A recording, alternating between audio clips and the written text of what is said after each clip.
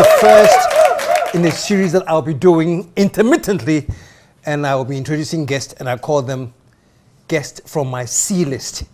So this is my first C guest list.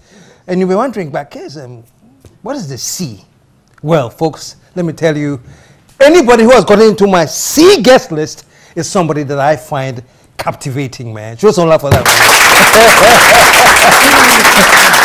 Anybody who's on my C guest list is captivating, and trust me, anybody who captivates me, I'm sure is captivating most people nationally.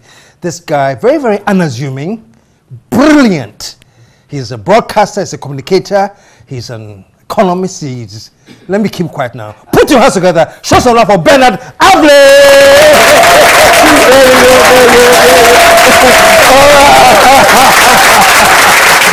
Bernardo, how you doing, man? I'm just loving it. Oh man, you're the first. This is my first. On your C list? Oh, this is, yeah. Oh, I'm a big man. No, you're a big man. You're my C list. You know? Really? Yeah. Charlie. So every now and then you hear me being somebody on KSM C list, and trust me, wow, when you're on my C list, I know. Charlie, it's a national C list. Charlie, thank you. I hope to keep my body. So man, welcome, man. Thank you, KSM. Chief, you are doing well. We're going today is just me. The C list people is just me and them. Nobody else has come. So today we're going to have a chat, man. Wow. But you're doing well, man. Let me tell you. Maybe you didn't know, and maybe you haven't told. But I'm telling you, when it comes to radio, right now you're the king, man. You mean numero uno? Numero uno.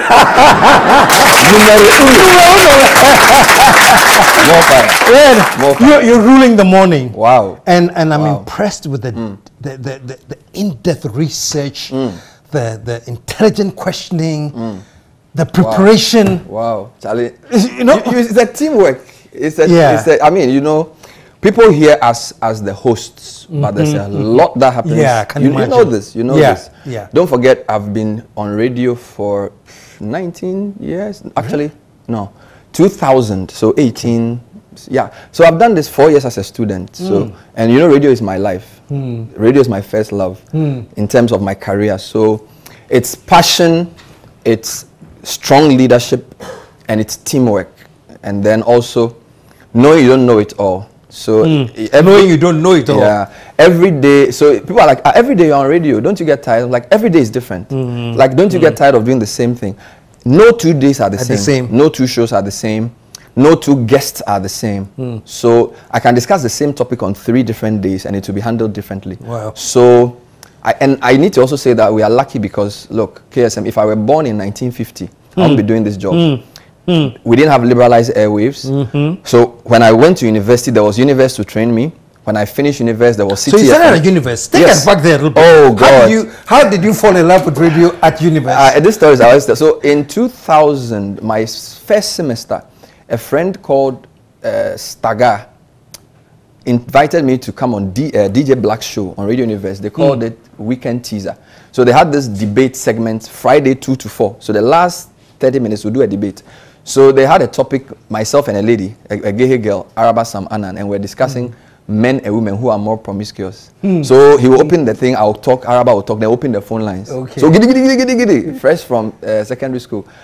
When they opened the phone lines, I got only 1 call supporting me. So I lost the debate. but the station people said, Charlie, they like your fire. They like the fire, even though you lost the debate. I lost the debate and I got a job. So they took me on as a volunteer broadcast journalist in, I think, September 2000-ish or sometime like that. So for 4 years, Alhaji Abubakar, Sadiq Ahmed, Francis Ankara and co trained me. And I sort of discovered that this was what I was supposed to do. So really, yeah. So that's when. What was it? What would you? Was this flowing naturally? You know, when you go to secondary school, you want to be an economist, you want to be a doctor. You don't know what you are saying. When I got on radio, I realized, number one, I had the passion for it. I liked it. And I was good at it. I could write stories. You could send me to go and do an interview and I wouldn't eat and I'll be happy to wait for the interview. Wow. So there's a kind of thing, if you don't pay me, they weren't even paying us, but it was a training ground. We liked it. So I feel having that opportunity to work in that segment, and we're all students. We're doing campus politics, reporting on all kinds of things. So it was no way back after that. After 4 years of training, when I finished, Citi FM was starting. I did national service there, and the rest, as they say, is history. Okay. So, yeah. So you finished university, and Citi was what you went to Citi for your. In fact, even my economics dissertation was on Universe. It was radio. So it was almost like a divine plan. So I was national service at Citi FM August 2004 because I graduated in May 2004. And then Citi FM started officially, if you want, in November 2004. So I was one of their first people. And I've been with the station since national service. Wow. Wow. I was having a conversation with somebody, they were talking about what they liked about Citi was that when they came up, they didn't go poaching at all. Already established. They just started with people and groomed them and turned them into... We still do that because you see, poaching distorts the market. In every market, if you have salaries and wages, we need to pay people better in media, I agree. But if you pick somebody and you introduce a culture of I will attract you with money. You know, media is sacrifice. Media is passion. Media is public service. So even if you're working in private media, every journalist in the world should be motivated by something more than money. Now, if I recruit you and I say I'm going to pay you twice what somebody's paying you, it's good to pay people well, but it doesn't send the right signal. I see. Because we follow stories at the risk of our lives. A lot of journalists across the world work at the peril of their lives. If my first introduction to media is money, I've laid a wrong foundation. So we think that if you get people who are young, and young people are the best, what we've built at Citi has been built on the backs of young people. The average age at Citi is 25, 26. Wow. They are passionate, they are intelligent, they are bold. So the passion is the key. Yes. And in this country, if you are 50 years, you are still a small boy in certain areas. But in media, it's not like that. No. So I'm 37 and I'm one of the oldest in the station. So we have no doubt in our mind that poaching is not our way. We groom people, we train them on the job as I was trained. And even if we leave media, the skills you get and then the national understanding of your national context and knowing that you are part of something bigger, I think that stays with you for a long time. Wow. That's deep, man. That's deep. When the guy said it, it drew my mind to it, you know, that, so what I like about it, they don't put you, they take you and then they go and say, oh, really? Yeah. Come to think of it, that's true. Yeah, that's our model. That's but you know this, the media is very difficult because the business itself is going through transition. You know, we've gotten a bank collapse and some media houses that depend dead on the finances are really struggling. What people ask me, how can media be more effective? A couple of things. We need better content. So like what you're doing, even though you don't own a TV station, we need people like you, independent producers, to bring in content. We also need visionary leadership. People like Kwesi Chum and co, who understand that media is not just a tool for political power, but a tool for shaping society. But more importantly, we need professional practitioners. People who give their best in doing their stories, hosting their shows. So if you have great ownership, if you have good content, and then you have professional practice, that triangle is difficult to break. And I think one of the problems we have in Ghana is that a lot of the owners don't understand what they are doing. Exactly. And there isn't enough space for independent, well-produced content. So everybody wants to produce their own content. That's difficult. And then, of course, the practitioners, a lot of them are not well-trained. So a lot of them are not professional in the way they do their job. They don't apply themselves well. Now, if you have a team of professional people, even if your ownership is political, he can't push you to leave your objectivity. So I think that the most important thing is having professional practitioners who stand for something. That's how standards can rise. And then we can use media to change the mindsets. Because KSM, in Ghana and many parts of the world, if you want to change society, you need many pillars. The pillar of education is important. The pillar of religion is important, or faith.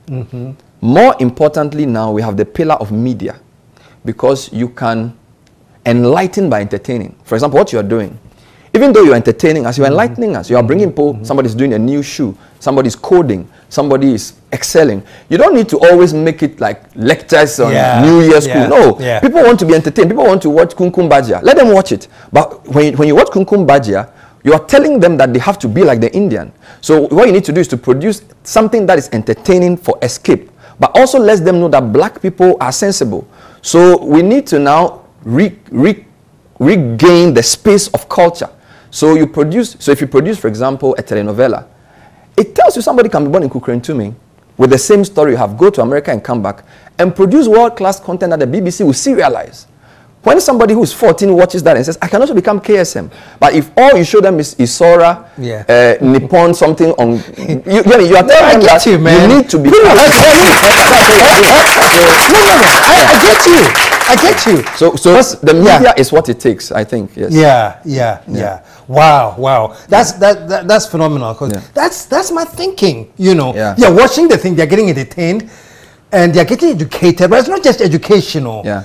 It's education that is ingraining something into them that is beneficial to their country. It's like themselves. It's like when I was young. If my mom wants to give me chloroquine or camoquine, I don't like it. Yeah. But sometimes they lace it with something sweet. Yeah. Or you call it a bombelt. The real bitter substance is inside. But when you take it with water, you feel you are taking something. And I feel that in trying to change the minds of the African, we shouldn't say we should only do serious programs. It's not just news. Because if you look at the people who watch TV, I mean, if I'm a market woman and I'm sitting in Makola, I don't want to watch Bernard Avle interviewing Setekbe. It's too hard. Even though it's good. But she wants to watch something for escape. Now, that escape is also a route for changing her mind. So we think that it's only we, the book long people, who can change minds. So we always do press conference type events. No. Let people be entertained, but let them believe in themselves. And I think that if we get the media right, if we get education right, and if we get faith right, I prefer faith to religion, because religion is some way. If we get faith right, because we have a lot of wrong beliefs. KSM. For example, today I was on there, somebody said, oh, Team for You never lost. I said, it's not true. Team for You never lost. Like, you know, when we were young, we used to say that if something is for you, it's always yours. You will not lose it. Or they said, it's almost like there's this deterministic view that God is in control. God is in control, but He also sets rules that you have to play to. So we are trained to believe that because God is in control, we don't have any role to play. Exactly. And it's wrong. That is the danger. And I so agree with you, you know. And I'll talk to young men, oh, how did you do this? Oh, by His grace. I say, yeah, fine. I know that, you know, but you woke up very early in the morning, you worked hard. Yes. I'll give you a nice scripture. We're not in preaching, but I'll give you a nice. So Paul said, I am the least of all the apostles because I persecuted the church. This is 1st or 2nd Corinthians. He says, nevertheless, not I, but the grace of God. But I worked harder than all of them. Yet not I, by the grace of God. What does it mean? Is the grace, we know God's grace is good, but I say He worked harder than everybody else. So the grace of God alone cannot make you excellent. So he says, even though it was the grace of God, He outworked everybody else. You get me? So we are given a half-baked theology. Oh, nyame beye. Nyame aye, but ese yesu ye. Or ese yesu ye yo. Reverend Avle, man. Put your hands together for Reverend Avle. So and so Universe then to Citi, and the whole concept of grooming, and that whole bit, fantastic. So did you right now, like I said earlier on, I mean you have a team, you know, but you can have a solid team, but the anchor who's putting the whole, you know, who's putting the whole thing together and presenting it can be very, very weak. That you wouldn't even believe that they had such a strong team. So you are there, and I think you're strong face as well. Thank God, also a very strong team. Did you see yourself like you know, when I was in secondary school, I was part of the Quiz Writers and Debaters Club, and I remember Mrs. Echampon, who taught us public speaking.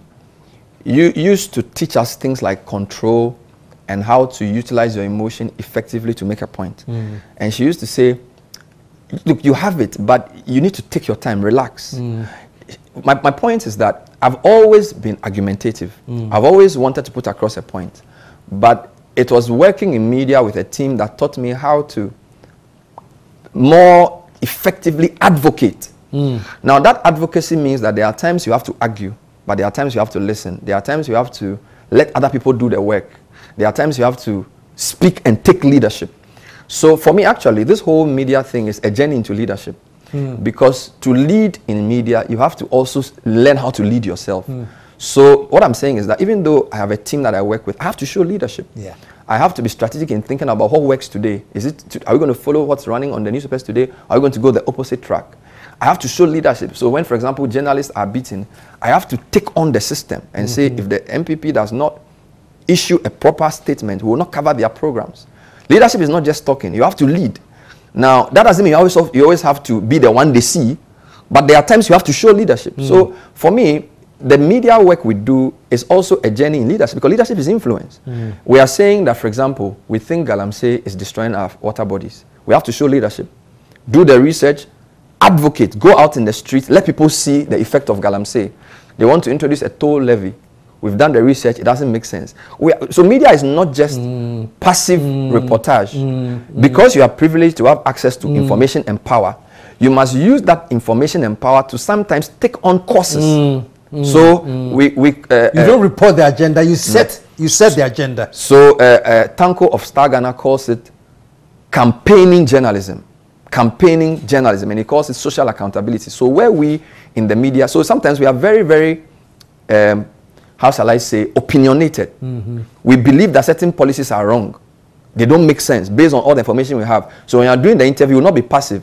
We will not simply say, come and share your view here. So we can actively take a position sometimes in the public interest. It is our job. Because this idea, again, every era requires the kind of media you should do. 100 years ago, 50 years ago, we were building a nation from the beginning. So the media was supposed to unify and pass on information. Now we have choices. So we need to take a position, because we know that we are in a big fight as Africans and as Ghanaians. Our economic model is not working. So we can't simply support everything the government says. We can't become just a mouthpiece for the government. No. We have to take on the government when they are wrong. And we also take on the establishment, which includes the opposition. So when people want political power, we must subject their policies to strict proof. Okay, so for me, I'm very clear what media is supposed to be used for. It's a tool for shaping the society. So as the government and the establishment do what they do, we provide the right information. So we are three things. We are gatekeepers.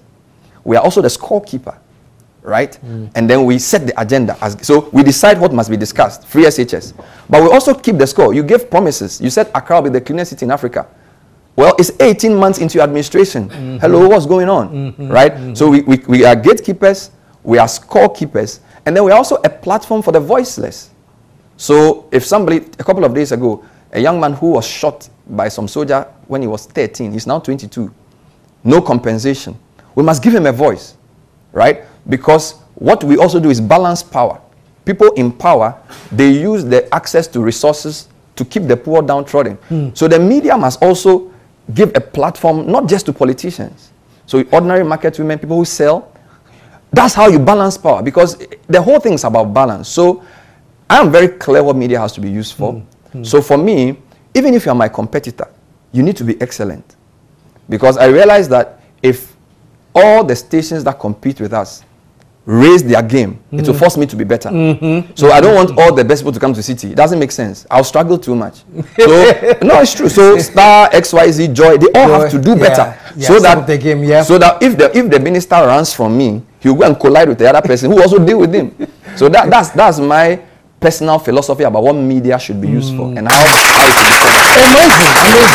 And it's getting so fascinating. I'm going to take a quick commercial break. When we come back, there's going to be more fire. My C guest.